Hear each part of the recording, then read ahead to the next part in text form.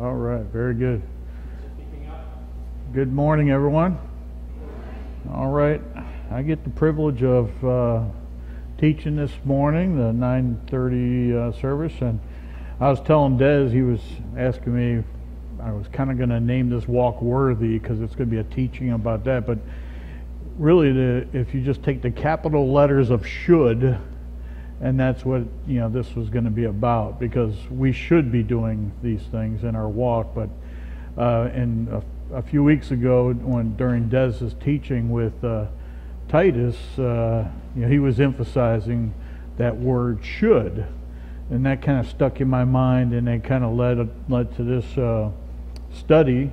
And I'll share with you what I've studied. It's more for me than it is for anybody else, but it's really good to put it together. So turn with me to Ephesians chapter 4. Ephesians chapter 4. And before I get started, I want to tell you, at work, there's this a retired pastor there. He's in his mid-90s, full of his faculties. He's really a really good guy. And he's a retired Baptist preacher, by the way, but fully understands the gospel. And we had some great conversations between the guy.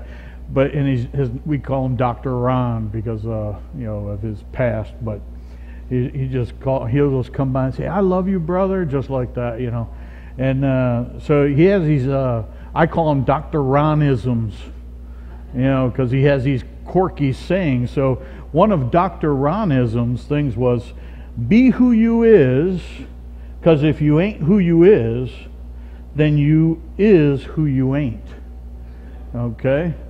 So, and we know who we is. We're the body of Christ. And if we ain't acting like the body of Christ, then we're going to be acting like the world. Okay? So I got a kick out of that, and I said, I'm going to use that, be who you is, because if you ain't who you is, then you is who you ain't. Okay? But anyway, Ephesians 4, chapter 4, verse 20, it says, we're going to read down to verse 24, "But ye have not so learned Christ, if so be that ye have heard him, and have been taught by him, as the truth is in Jesus, that ye put off concerning the former conversation the old man, which is corrupt according to the deceitful lusts, and be renewed in the spirit of your mind, and that ye put on the new man, which after God is created in righteousness and true holiness." So you cannot live by the truth if you have not learned the truth. Okay? Most Christians today are in poor spiritual health because they neglect sound doctrine and they overemphasize application. Now, when I'm talking about application, I'm talking about our conduct. It's the scriptures. What's the scriptures call that? Our walk. And that's why we're going to be talking about walk worthy, because the scriptures refer to our conduct as our walk. True spiritual health and a transformation in your walk can only happen when you're believing and understanding the sound doctrine. Truth is in Jesus, and his message today is a message of reconciliation, right? When you are renewed in the spirit of your mind, this is an inward transformation that goes beyond our outward behavior. This renewal goes beyond just changing your actions. It brings about good spiritual health when you change how you think and how you feel, how you relate to each other in the body of Christ, and how we relate to God. It's about living by the truth, not just following some rules and commands that you force upon yourself. Verse 24 says, "To put on the new man, which after God is created in righteousness and true holiness." The new man lives a life that's under grace, a life that's created in Christ's righteousness and Christ's holiness. It's not created by our own self-righteousness, or a mere adherence to some sort of rules that you're going to put on yourself. It is a transformative power of Christ and His grace. You have to be learning sound doctrine, or I should say, you should be learning sound doctrine, and be renewed in the spirit of your mind, and this will naturally lead to righteousness and Christ's holiness, because it flows from the inward and not from external pressure. Okay? A righteous life is not brought about by the external conformity, but it's brought about by the genuine transformation of God's grace. Now let's go to Ephesians 4:1. Now you can put a mark in Ephesians 4 because we're going to be there quite often, okay? Ephesians 4:1 says, I therefore, the prisoner of the Lord, beseech you that ye walk worthy of the vocation wherewith ye are called.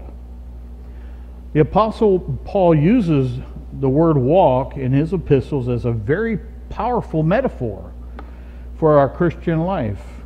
It's emphasizing not just our belief, but our daily activity and conduct that aligns with the sound doctrine that he's teaching.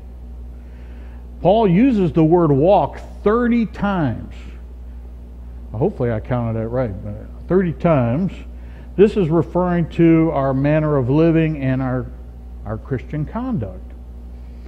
The word walk would imply a continuous forward-moving journey that requires effort, direction, and purpose. You know, when you go for a walk, right? You're progressing step by step, right? One foot in front of the other, right? So just like that, it's in our Christian walk involves steady spiritual progress. As you progress, you're growing in the faith, you're increasing in love, and living out the sound doctrine that you learned and are trusting in. Paul urges us believers to walk worthy of our calling. We should be living to reflect the high calling that we have received in Christ Jesus. We should be living a life that honors our calling into the body of Christ and embodies the virtues and character fitting for those who understand sound doctrine. Let's look at a couple of the verses where Paul talks about walking in Ephesians. Ephesians 2:10. Now we looked at this one here, Ephesians 4:1. I therefore, the prisoner of the Lord, beseech you that you walk worthy of the vocation wherein you're called. But Ephesians 2:10. Ephesians 2:10.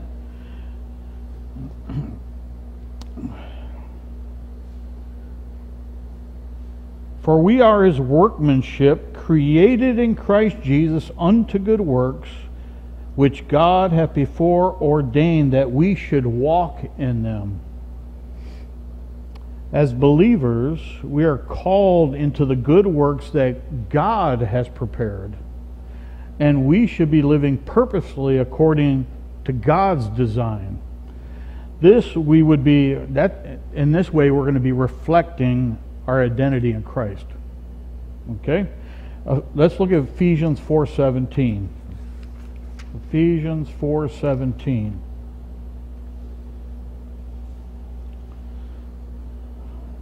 Everybody there? This I say therefore, and testify in the Lord, that ye henceforth walk not as other Christians walk, in the vanity of their mind. Here, the scriptures are going to contrast your walk with the worthless ways of the world, urging us to live with a renewed mind and a renewed purpose, right? Look at Ephesians 5:2. Ephesians 5:2, which is the next chapter over. And walk in love as Christ also hath loved us and hath given himself for us an offering and a sacrifice to God for a sweet-smelling savor. walk in love. And what does the Scriptures use as an example of walking in love? Christ sacrificed for you. Christ died for you. What kind of love? I mean, oh, what love. We sing that song, Oh, What Love. Drop down to verse 8. Ephesians 5:8.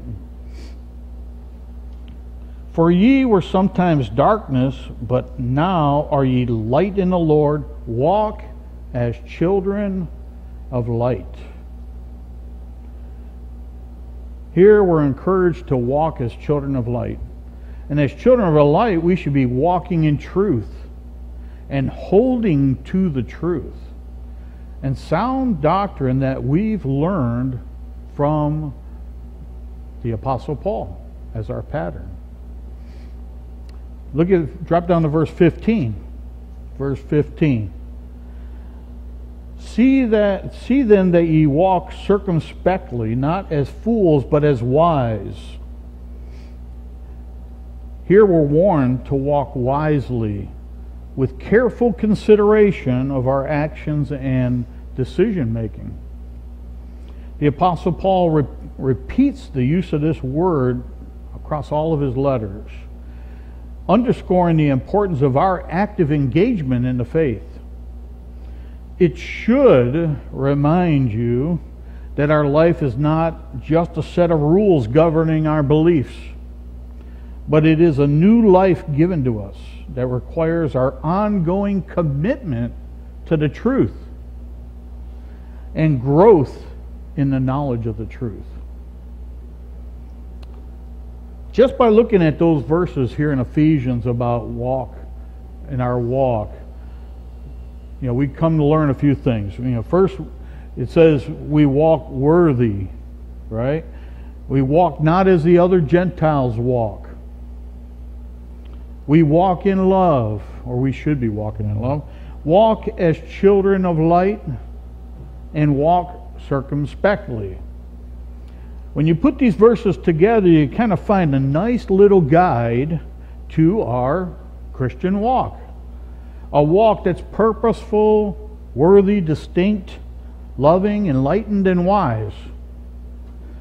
Look at Ephesians 2:1 for a minute. Ephesians 2:1. Now, the word walk implies a few things.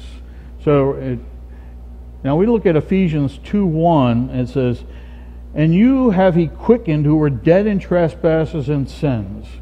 So I would think the word walk would imply living, right? Before you were quickened, or before you were made alive in Christ, you were essentially a dead man walking. But now your walk should reflect the new life of Christ. And this life should align with the doctrines put forth before you by the Holy Ghost, by the Holy Spirit, and not the old spiritual dead ways of this world. There's a connection between the use of the word walk and living. And it's foundational really in Paul's teaching. He's urging believers, he's urging us to live out our faith in every aspect of our life. Another thing that I think about the word walk, I think about like freedom and liberty. You're able to have free movement and liberty. Look at Romans 6:14. Romans 6:14.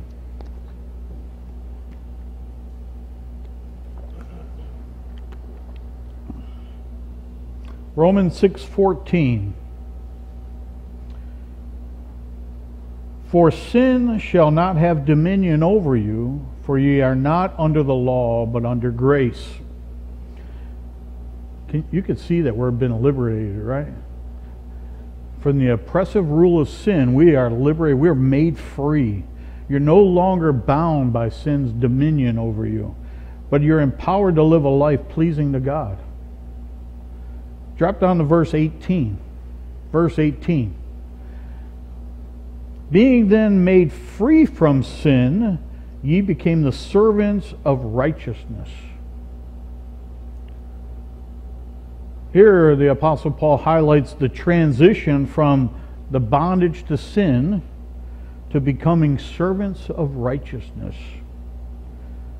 Because sin once enslaved you, but now you have the liberty to walk in righteousness, reflecting your new identity and purpose in Christ.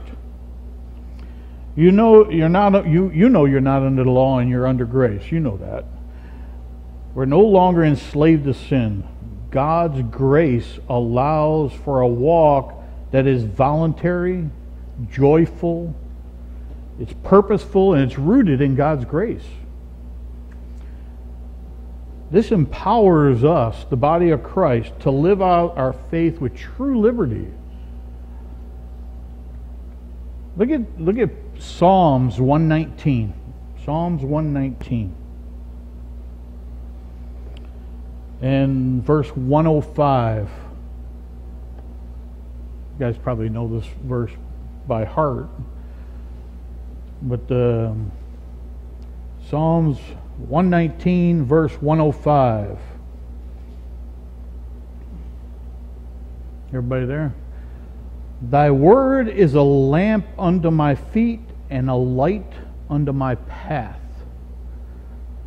So we're thinking about walk here. You know, God's word is a source of illumination.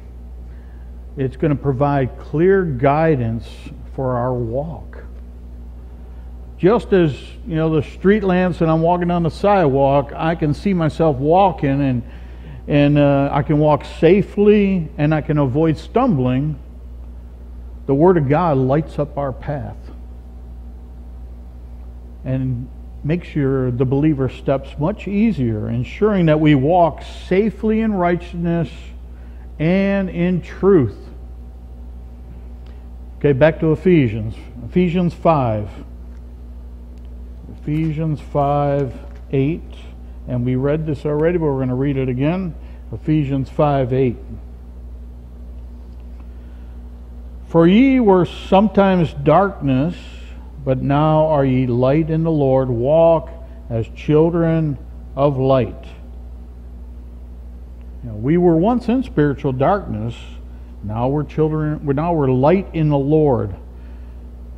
We can live in a way that's transparent, righteous, and guided by the truth of God. When we walk as children of light, we're ensuring our safety from the dangers and deceptions that comes from the spiritual darkness that we once were in. I think about when you're walking, it's dangerous to walk in the dark. I remember when I was a kid, you walk down the street, you never know, a dog's going to come running out. I grew up in Detroit, you never know when people are driving by. I was telling Hannah, I say, people are driving down the street and you see a car, the windows start to roll down, you might want to dive next to a car or something. So it's dangerous to walk in the dark.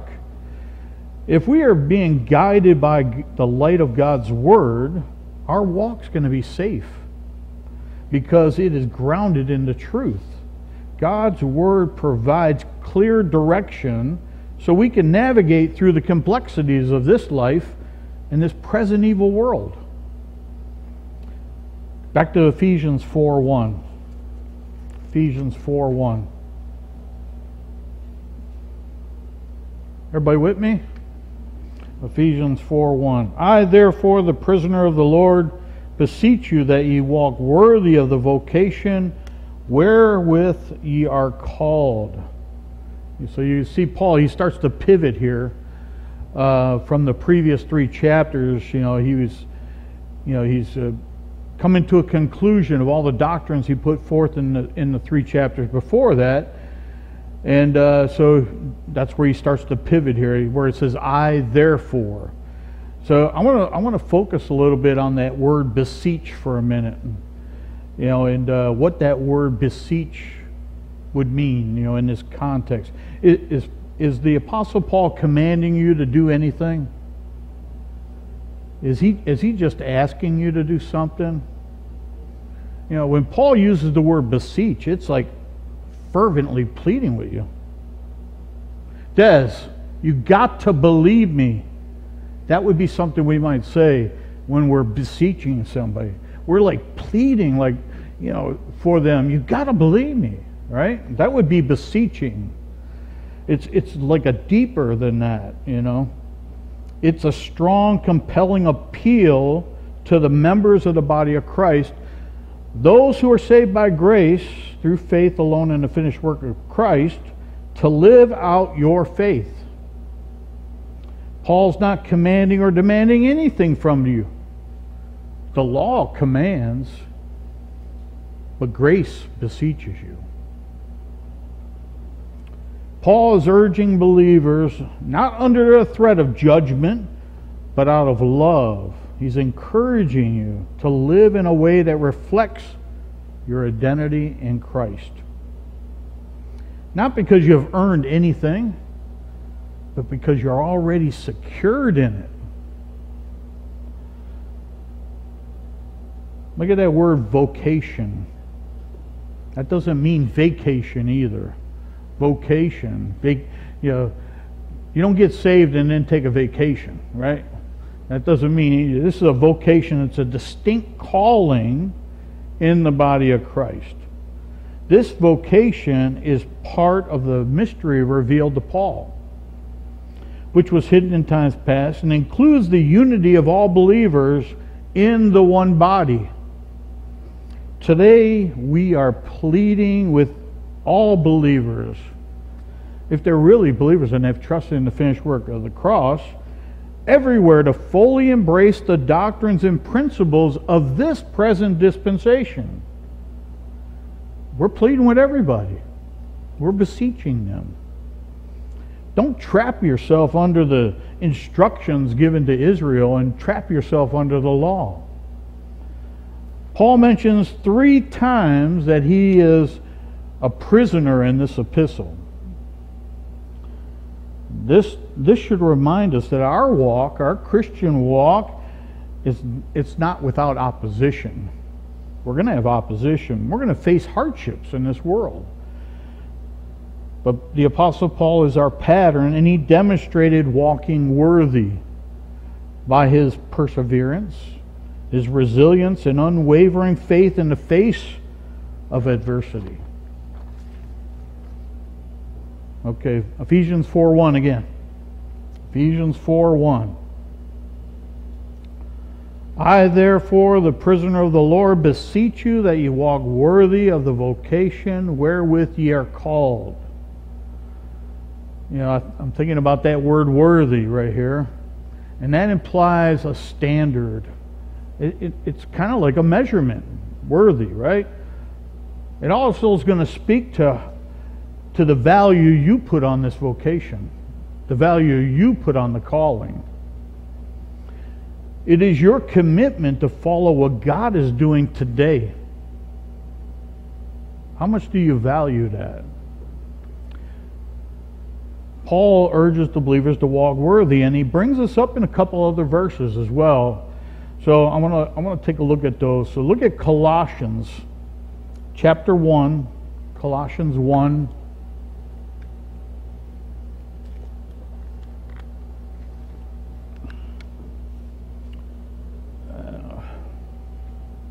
We're going to look at verses 9 and 10.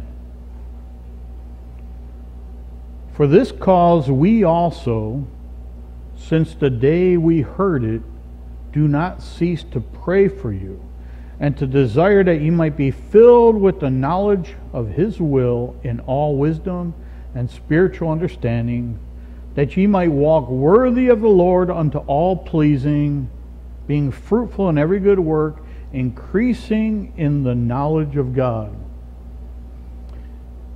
Here Paul's expressing through his continuous prayer for them, right, that they would understand the importance of the will of God for the body of Christ. Especially in this dispensation of time, we have to know what the importance of that is. And that their understanding would be shaped by the mystery truths that were revealed to Paul. Walking worthy is not about adhering to the law, but living in response to God's grace. That's how we live in response. Look at that. It says, unto all pleasing. I'm sure we all want to please the Lord, right? Everybody wants to please. Is there anybody here that does not want to please the Lord? If you want to please God today, you will not be trying to earn favor through your own works. You'll be living in a way that reflects your position in Christ. A life of faith, love, and obedience that naturally flows from understanding and embracing the principles of grace today. All right, let's look at 1 Thessalonians chapter 2. 1 Thessalonians chapter 2. We're going to look at verses 10 through 12. Those three of you. Everybody there? Everybody okay? Ye are witnesses, and God also, how wholly and justly and unblameably we behaved ourselves among you that believe. As ye know how we exhorted and comforted and charged every one of you, as a father doth his children, that ye walk worthy of God, who hath called you unto his kingdom and glory. First here, Paul's reminding them about the Thessalonians, how his own conduct was and how they behaved. And how did they behave? Wholly and justly and unblameably. So Paul is our pattern, and this should serve as an example of living under grace. He gives this fatherly guidance, as a father doth his children, according to the unique calling given to the body of Christ and the mysteries revealed through Paul's my gospel. Walking worthy of this calling involves living in light of our future hope and destiny in the heavenly places. Amen? All right. Ephesians 4:1. Ephesians 4:1 again.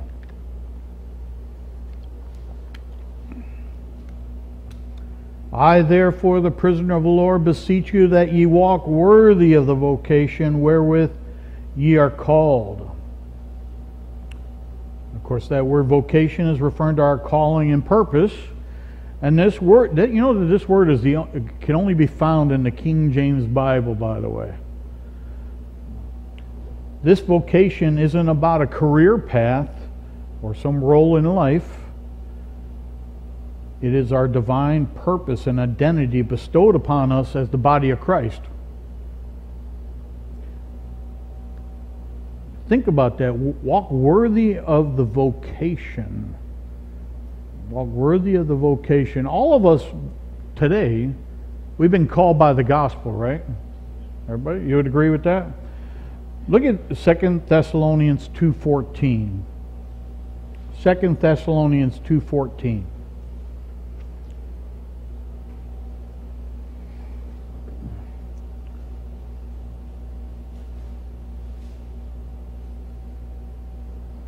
Whereunto, everybody there? I'm hearing some pages turn. Whereunto he called you by our gospel, to the obtaining of the glory of our Lord Jesus Christ. When Paul exhorts us to walk worthy of the vocation wherewith ye are called, he's referring to our calling that comes through the gospel. And we can see our glorious future that awaits us who are in Christ. In chapter 1 of Ephesians, Paul mentions the hope of his calling. Look at Ephesians 1:18. Ephesians 1:18.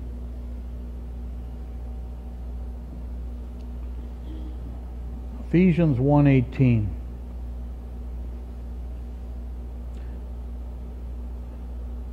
The eyes of your understanding being enlightened, that ye may know what is the hope of his calling, and what the riches of the glory of his inheritance in the saints.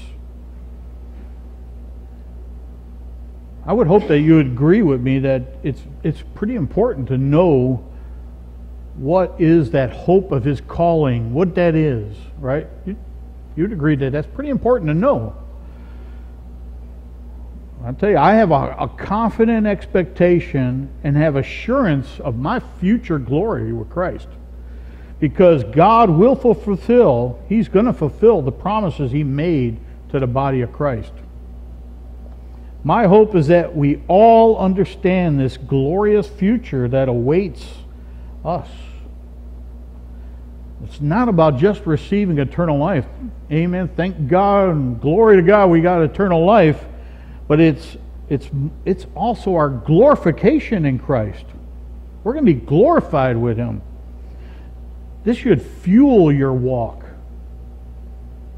When you talk about walking worthy, this should be the fuel behind your steps. The present sufferings are not worthy, not worth comparing with the glory that will be revealed in us. That's in Romans 8:18. I probably didn't quote that exactly right, but that's Romans 8:18. As we study the Word of God, we begin to fully appreciate the richness of this calling. And we will begin to understand the hope that we have, and this greatly is going to help us in our everyday walk, right? According to the Scriptures, this calling is a high calling. Look at Philippians chapter 3. Philippians chapter 3, verse 14.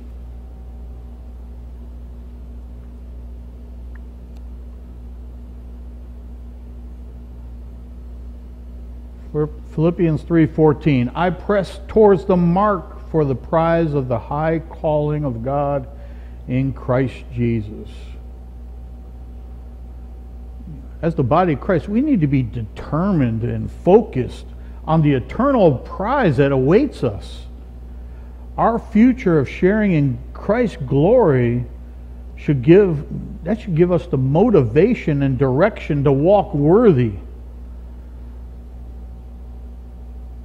Let us keep our eyes fixed on our blessed hope.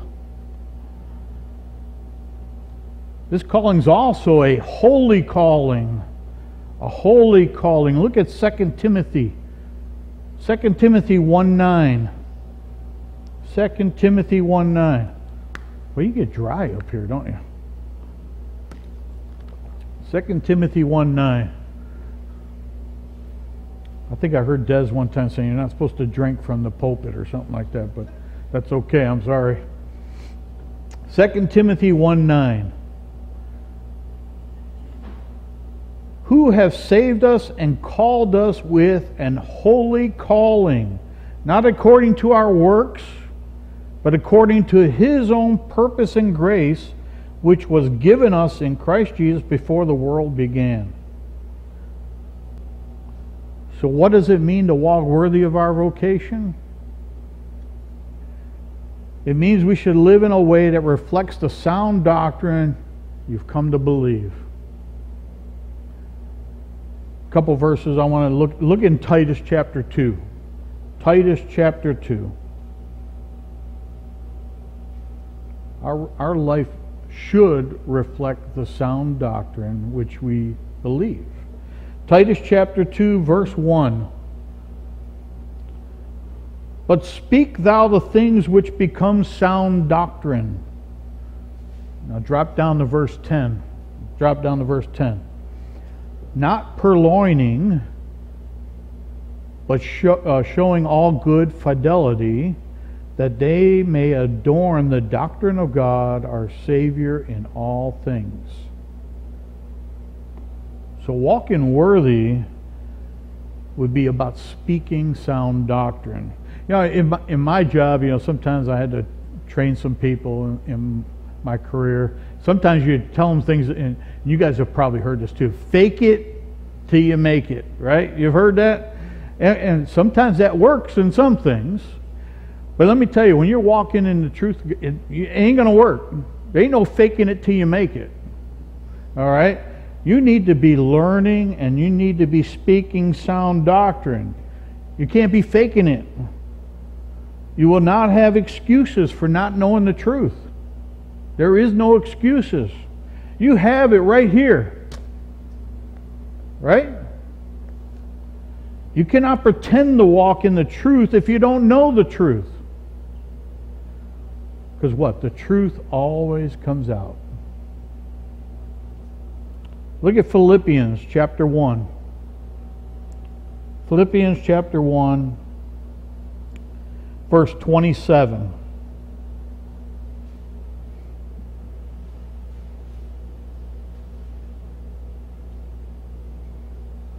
Philippians 1:27. Only let your conversation be as it becometh the gospel of Christ, that whether I come and see you or else be absent, I may hear of your affairs, that ye stand fast in one spirit, with one mind, striving together for the faith of the gospel. One life should reflect the gospel of Christ, or our life, I should say, should reflect the gospel of Christ. And take notice that we must stand fast in one spirit, with one mind, for what? The faith of the gospel. There's not multiple faiths. There is one faith. You must stand fast in the truth. Philippians chapter 2, verse 12. Philippians 2:12. I'm going to read down to verse 16. Wherefore, my beloved, as ye have always obeyed, not as in my presence only, but now much more in my absence, work out your salvation with fear and trembling. Work out your... you got to have it in you before it can come out of you. For it is God which worketh in you both to will and to do of his good pleasure. Do all things without murmurings and disputings, that ye may be blameless and harmless, the sons of God without rebuke, in the midst of a crooked and perverse nation, among whom ye shine as lights in the world, holding forth the word of life, that I may rejoice in the day of Christ, that I have not run in vain, neither labored in vain. Now I want to go back to Ephesians again, 4:1. We'll try to go a little bit further down in the first verse there a little bit now. Ephesians 4:1. I therefore, the prisoner of the Lord, beseech you that ye walk worthy of the vocation wherewith ye are called, with all lowliness and meekness, with long-suffering, forbearing one another in love, endeavoring to keep the unity of the Spirit in the bond of peace. Our high calling is a walk of humility too. When I first got saved years ago, I started to read the scriptures. I got started to get some head knowledge. You start getting a little bit arrogant, because you start growing and you start learning some things, and you say, I threw out this verse at somebody, and you're like saying things, hey, do you know about this? And you're just kind of like showing off a little bit, You get puffed up as you learn some things, right? And even the scriptures tells us, 1 Corinthians 8:1 says, you don't have to go to that, but you can write it down. Now, as touching things offered unto idols, we know that we all have knowledge. Knowledge puffeth up, but charity edifieth. So as I began to gain some spiritual knowledge of everything God has done for me, the Word of God will humble you. It will humble you. God has done everything for me, and He's done everything for you by grace in Christ Jesus. You quickly learn that knowledge without charity equals nothing. And charity is love in the household of God. It's love in action in here. It's a love between brothers and sisters. You don't have charity in the world. Charity is right here. That's what charity is. It's love in here. how we interact with each other. And you ain't got charity, you got nothing. Look at 1 Corinthians 13, verse 2.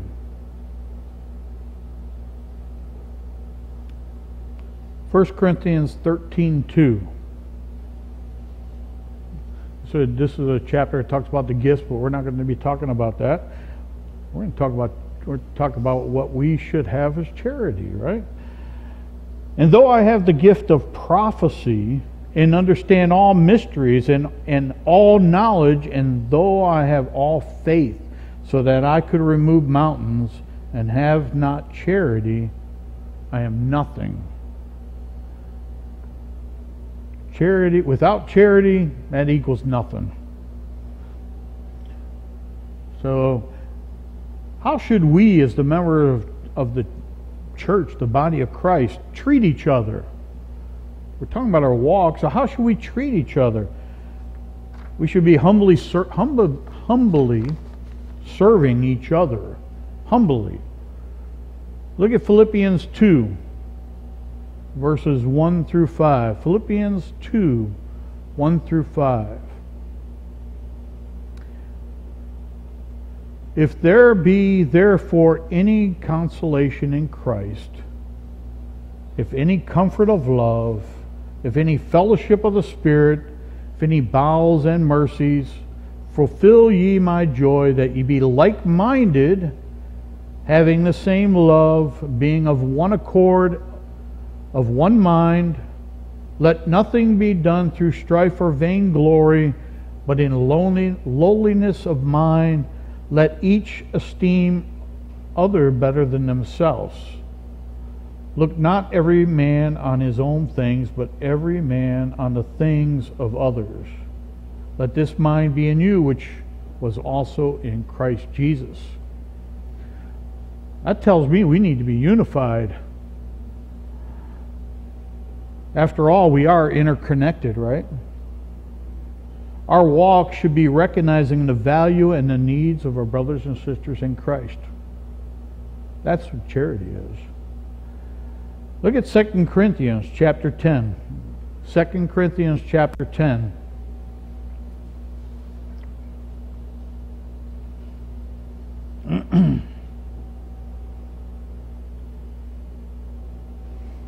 How should we, as the members of the body of Christ, treat each other? How about we shouldn't be provoking each other, right?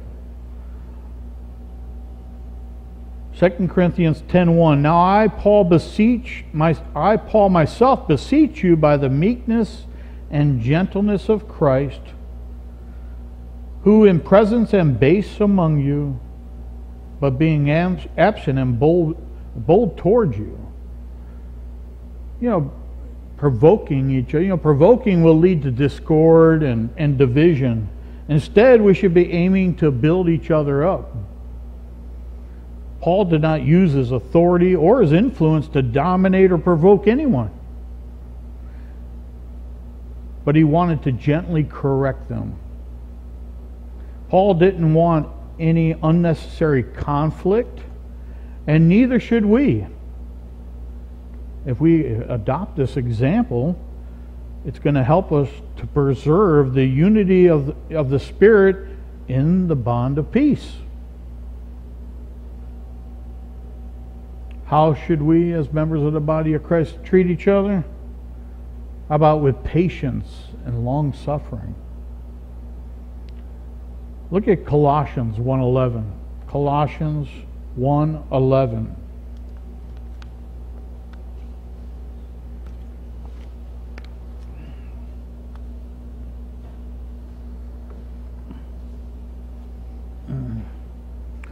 Strengthened with all might according to his glorious power unto all patience and long suffering with joyfulness. Notice that it's God's strength that enables us to exhibit these qualities, right? It's not your own strength. Patience involves enduring difficult circumstances and difficult people without becoming angered or frustrated. We have to give people the space to grow. And they're definitely going to make mistakes along the way. And they're going to change. Sometimes for the good, sometimes not for the good. Patience means you're not rushing to judgment or reacting harshly. Long-suffering involves bearing one another's weaknesses and failures in a loving and understanding manner. How should we, as the body of Christ, treat each other? How about we should be honest with each other? Right? Look at Romans 12:17. Romans 12:17. Recompense to no man evil for evil. Provide things honest in the sight of all men. You know, honesty, it builds trust amongst us, right? If we're honest with one another, we're going to build trust. And it is essential for the unity of the church. Our walk should rise above the natural desire for retaliation to respond in a way that's honorable and reflects the grace of Christ. How else are we to build unity and trust within the body of Christ? Got to be honest. Look at 1 Thessalonians 5:15. Wow, time's starting to run a little short here. You just wave at me, Bruce, when. I'm sorry? All right. 1 Thessalonians 5:15. See that none render evil for evil unto any man, but ever follow that which is good, both among yourselves and to all men. Honesty. Honesty is a key component of goodness. Sound doctrine motivates us to pursue goodness in our walk. The body of Christ should be seeking peace and promoting harmony rather than seeking revenge. I'm going to try to wrap this up here, I guess. How should we as members of the body of Christ teach each other or treat each other? How about our motive should be love, right? Colossians 3, verse 12. Colossians 3, verse 12. Put on therefore as the elect of God, holy and beloved, bowels of mercies, kindness, humbleness of mind, meekness, long-suffering, forbearing one another, and forgiving one another. If any man have a quarrel against any, even as Christ forgave you, so also do ye. And above all these things put on charity, which is the bond of perfectness. And let the peace of God rule in your hearts, to the which also ye are called in one body, and be ye thankful. All right. Ephesians 4:3 says, we'll go to Ephesians 4:3, endeavoring to keep the unity of the Spirit in the bond of peace. You remember we read that, right? When love is our motive, these qualities naturally manifest in our interaction with each other. Without love, it's nearly impossible to consistently forbear and forgive. Never going to happen. Charity is like the glue that holds the body of Christ together. Way too often we can see that verse, it's kind of taken out of context amongst Christianity.